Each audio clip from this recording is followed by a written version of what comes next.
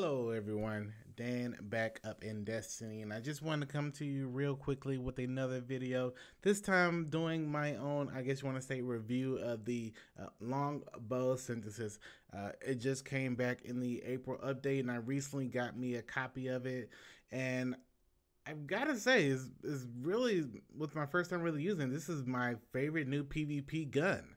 So, I mean, if we're looking at it so far, I am normally using on my hunter. I've been using on my hunter pretty much exclusively, but I've been using mainly my steel piercer, which is really great. I love it. And also a couple of different versions of the 1,000-yard stare, which is pretty much what a lot of people use.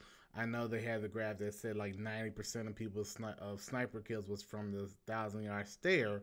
But with this longbow synthesis, I didn't get the best roll on it, but I did get a few different perks on it. I don't think they're terrible. It has a long view that I use as a sightsys, long view, and a Texas scopes. It has underdog on it. It's got armor piercing rounds, hand lace stock, small bore, and it also has what is that, spray and play.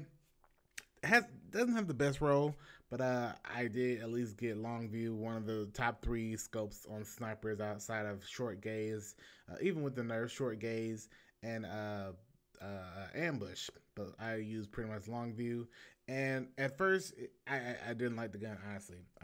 I can tell a big difference on how you need to use a sniper in regards to the 1,000-yard stare versus the longbow.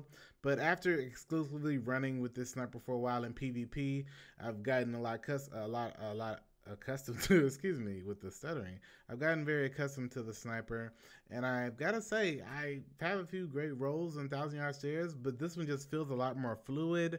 It just feels a lot more, it just feels better to use. It feels like when I'm using the sniper, I get more accuracy on my shots. I don't know if it's just an aim assist difference, but I just feel a lot more confident when I'm running PvP with this gun. With the roll on it though that I have, you know, if you want to add on gloves for increased reload speed, underdog increases your weapon handling, so when you're under fire, you can even do a lot better with, you know, making sure you get a quick scope to save a round. If you're running Trials of Osiris, if you're doing some skirmish or salvage, you need to just get some kills real quickly.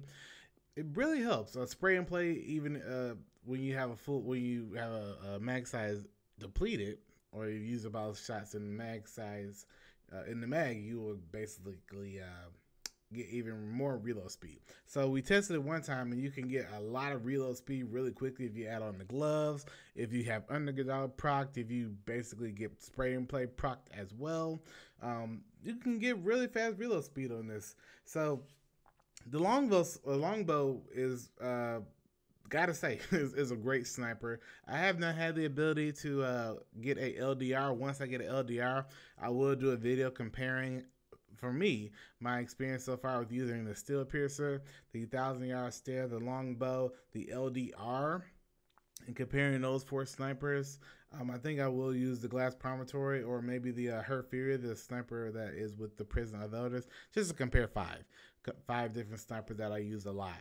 So what role would you like to see on a sniper? I mean, I would much prefer to have maybe Hot Swap or Firefly or Outlaw, something like that. But the role I have is not great, but for what I use, and you know, for the most part, I'm enjoying it so far, and I think it's a really, really good sniper. And I gotta say, once again, this is now my favorite PvP sniper to use. So that's all I have for you today, guys. This is my video for today. Do you like the longbow? What's the role you have on yours if you've gotten one so far in the April update? Thank you so much for watching the video. Make sure you rate, comment, subscribe, and I will see you in the next one. Take care.